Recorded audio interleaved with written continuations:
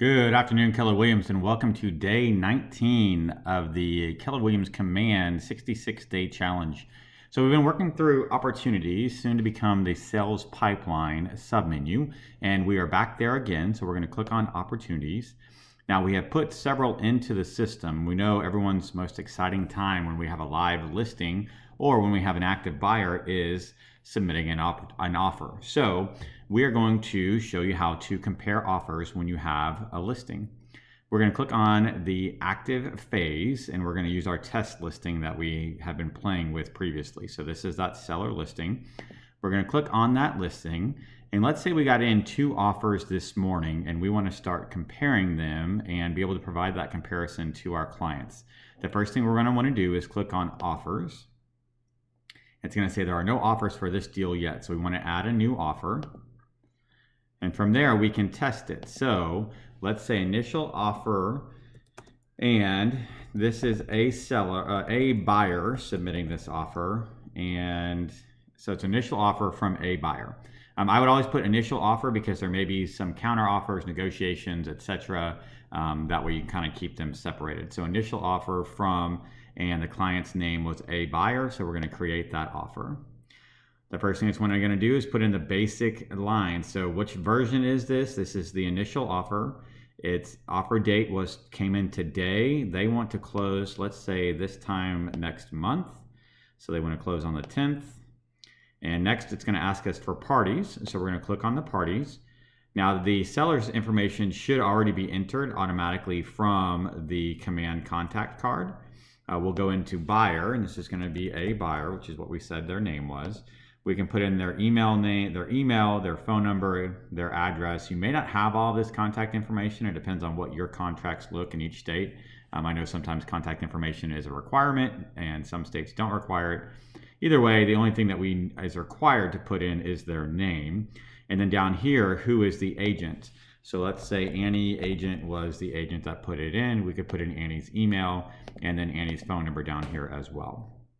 Once we have all of that information entered, we can double check. We can also put in, I'm not sure why it didn't pull in the address for the listing, probably because I don't have this tied to KWLS because it's not a real listing. And yet I imagine if it was tied, the address of the listing would come in here as well. And then of course my information there. Next, we're going to click on terms. And so we'll go back up to the top of the screen. Let's say this first offer was a $300,000 property. Let's say they're putting 10% down, which would be $30,000. It's a full price offer, so they're going to finance the remainder. Earnest money, they're going to put down 1%. So if you backspace that out and put down 1.0, it'll calculate that as $3,000. They're going to put in an option fee. Let's say it's an option fee of $500. And they have a 10-day option period. That's what we call it here in Texas, maybe a little different from state to state. Seller will contribute blank to a residential service contract. Let's say they're asking for $500 for the warranty, for the service contract, and they're not asking for any settlement costs. So we'll put 0 there. Next, we can go to agent analysis. And this is where we can actually fill in this information for our client to review once we send over the comparison. So the pros, strong offer, right? We can just say 10% down is above average down payment. 500 for option fee is above average as well. I usually see 1%. Or 0.1% is above average. 30-day close is good for you to get moved out quick, if that's the situation, if they actually do want to get moved out quick. Cons, no real cons. And if, whatever, you could put whatever information you want to put in each one of these. And then the summary, I think this is a strong offer and should definitely be considered. All right, perfect. So then we can put all the information in. We're going to click on save. And it's going to take us back to the offer screen here shortly. And I've had this happen a couple of times this morning when I've been kind of playing with it and testing the system before recording the video. If you ever get to this freeze screen, I've seen that just refreshing the screen sometimes will kind of reload it. And sometimes it doesn't. So right now it does show that we have one offer. It just doesn't show what that is. But let's go ahead and go back to that sales pipeline because the good news is we just got a second offer. So let's click on the seller listing. We're going to click on offers. And we are going to wait for that page to come up. So again, nothing ever goes wrong when you are doing a live recording. Let's attempt to refresh that one more time and see if we can get that to come up. There it is. All right, so you see sometimes it just takes a little bit of refreshing and a little bit of patience for that second offer, for the first offer to come up.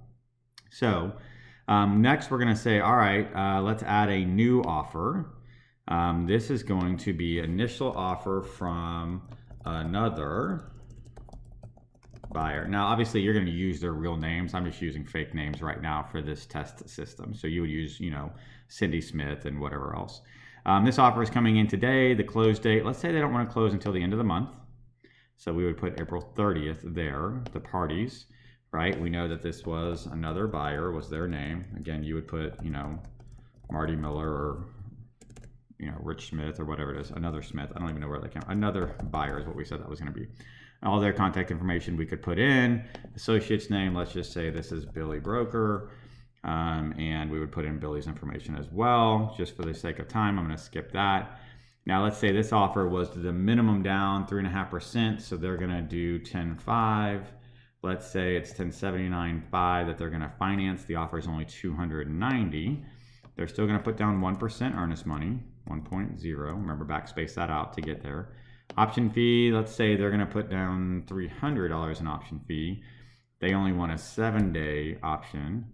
They're not going to ask for anything. So if you hit 0 originally, it doesn't do anything. You kind of have to hit 0 twice in each one of these blanks, just so you know, to get that 0 to show up. And we can go to agent analysis there. Pros, shorter option period, right? Cons, lower than list offer. Longer close date, and whatever, we could put the summary. It's an offer and yet not quite as strong as the other one from Mr. Buyer, Mr. A Buyer, whatever it is. Okay, so you can put all those notes in and we're going to click on save, and then you're going to see now we have two offers. So we've got the offer from another buyer, which is the buyer's name, and then you also have one from a buyer, the buyer's name. You have the agent's name. You've got what the offer price is, right? What the total offer is. How much are they putting down in cash? How much are they financing? What's the earnest amount? What's their option fee? What's the close date? And then what is the termination notice? We've got a couple of opportunities here for accept or reject, and we can also compare the offers. So once we click on more than one offer, you see this button was light blue. I don't know if you noticed that, but up in the top corner, it's light blue, meaning I can't click on it now. However, once I click on more than one offer, I can click on compare offers, and it's going to create this nice little handy dandy kind of spreadsheet style that we have.